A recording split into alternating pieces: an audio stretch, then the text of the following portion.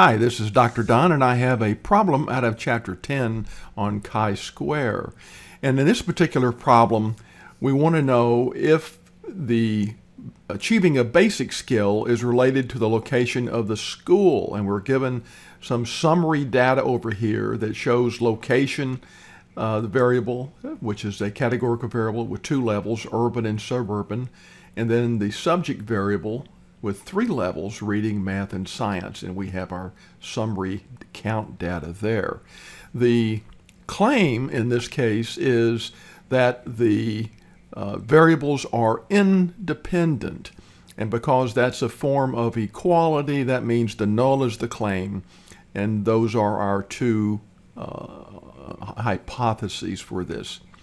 And I'm going to wait to show you how to get the degrees of freedom and the critical value once we calculate the test statistic using StatCrunch. So let's do that now. I'm going to go over here and click on the little blue rectangle if you're in MyStatLab, and then I'm going to open in StatCrunch, and I'll see you there. Okay, StatCrunch opened and it loaded the data correctly. Sometimes you need to check this to make sure that it lines it up properly, but here we have our row variable listed under location, and then our column variable, the type of course, listed in various columns, and then there's our summary data. We solved this using, of course, our stat path, and now this is going to be a contingency table. Remember, that's what we do with two-way chi-squares, contingency tables. So I select that, and we have summary data. We don't have raw data. My column or the reading, and I'll click on that, hold down my control key, select math and science, and make sure they populate over here on the right side. My row variables are in the location column, so I select that.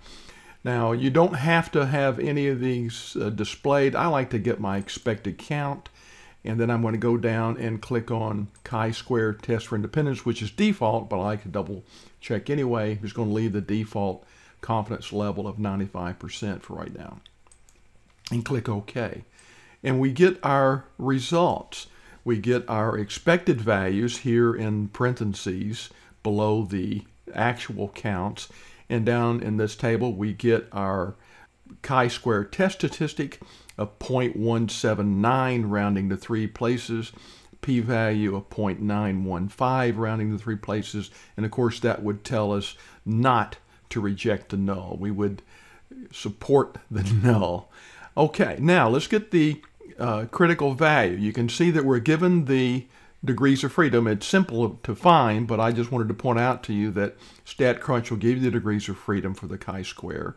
And we're going to go over here again to Stat, this time to Calculators, chi-square calculator. And for our problems, we're always looking at the right tail. So I'm going to put that on the right side. We've got degrees of freedom of 2. We need to enter our alpha, which is in this problem is 0.01, I think, and click Compute. And we get our critical value. And the rejection area is to the right of 9.210, rounding to three places. And so that's how you can get this problem knocked out pretty quickly. The rejection region tells us not to reject the null since our test statistic is way down here.